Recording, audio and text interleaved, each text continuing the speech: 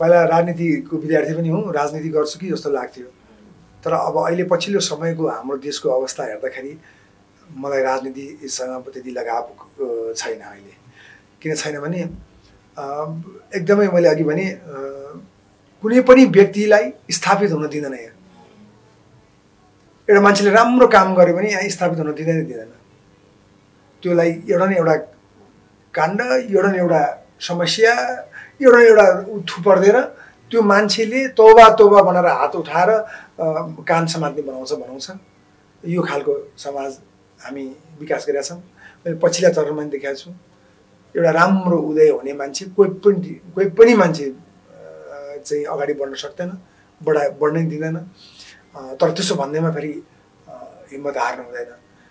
मैले राजनीतिमा के छु भने म गएर चेन्जै गर्न सक्दिनँ भने किन जानु होइन।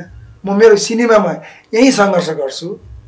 आज सिनेमा मेरो खेलेर चलिरहेछ, भोलि यो खेलेर चलेन भने आफू पछाडि बसेर अरूलाई खेलाएर चलाउँछु। त्यसरी पनि चलेन भने अरूसँग मिलेर चलाउँछु। तर चलचित्र क्षेत्र, नेपाली चलचित्रलाई ओहो नेपाली सिनेमामा कति धेरै चल्छ भन्ने बनाउँछु। त्यो अहिले पनि छ र भोलि पनि हुन्छ त्यो काम चाहिँ। अब अहिले खालि यो नकारात्मकतासँग लड्दाखेरि अलिकति यति गरि नै रहेको छु। तैपनि किन है कसैले तारिफ नगरेर किन उल्टो गाली खाएर होला भन्ने एउटा सानो त्यो गुनासो मात्रै हो।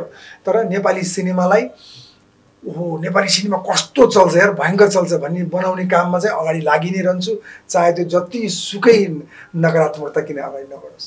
अन्तिममा छक्का पञ्जा हेर्दै जो निस्किनु भयो उहाँहरूलाई र छक्का पञ्जा हेरेर नआउनु भएको दर्शकहरूलाई के भन्न चाहनुहुन्छ?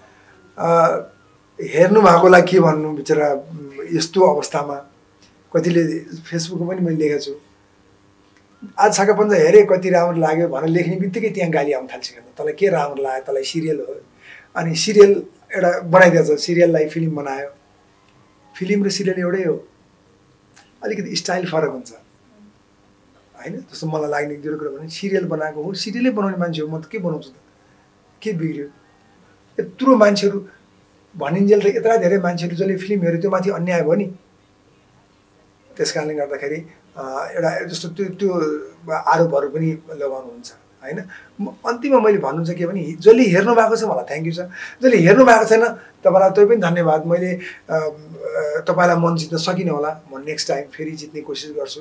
तर एउटै कुरा चाहिँ के भने त्यो हाम्रो सिनेमा लाइनको अथवा सिनेमाको हेट चिजहरू चाहिँ नसुनिदिनु होला कृपया। सबै सिनेमा हेरिदिनुहोस्, समय छ भने सबै हेरिदिनुहोस्। मेरो सिनेमा लास्टमा हेरिदिनुहोस् मिल्छ भने, र मिल्दैन भने नि नहेर्दाखेरि पनि म त्यस्तो केही गुनासो गर्दिनँ। तपाईँहरूले मलाई जुन आशीर्वाद दिनुभएको छ यति लामो समयदेखि, त्यो आशीर्वाद प्राप्त भइरहेछ, त्यसको लागि एकदम धेरै धेरै धन्यवाद भन्न चाहन्छु। र विशेष गरेर जो दिपकले किन नबोल्या भन्नु, मैले आज अलिकति बोल्या हो यो। त्यही पनि मैले यो बोल्दाखेरि पनि मैले बिचमा कहीँ कतै कसैको मन दुखायो भने मलाई माफ गर्नुहोला, गलत शब्द कहीँ प्रयोग भएछ भने माफ गर्नुहोला। तर एउटै कुरा म अनुरोध गर्न चाहन्छु, छिमेकीमा दुईजनाले उसले हान्दियो भने अर्को थपिन्छ, त्यसले नफरतै फैलिन्छ, त्यसले हाम्रो समाजलाई एकदम घाटा बनाउँछ। त्यस कारणले गर्दा यस्तो हेटतिर चाहिँ नजानुहोस्। किन त त्यसको फिल्म नहेर्ने, किन भाइ किन नहेर्ने, उसको फिल्म के गर्दैछ र भन्ने कुरा नै गरिदिनु होला। मेरो मात्र होइन अरूको पनि।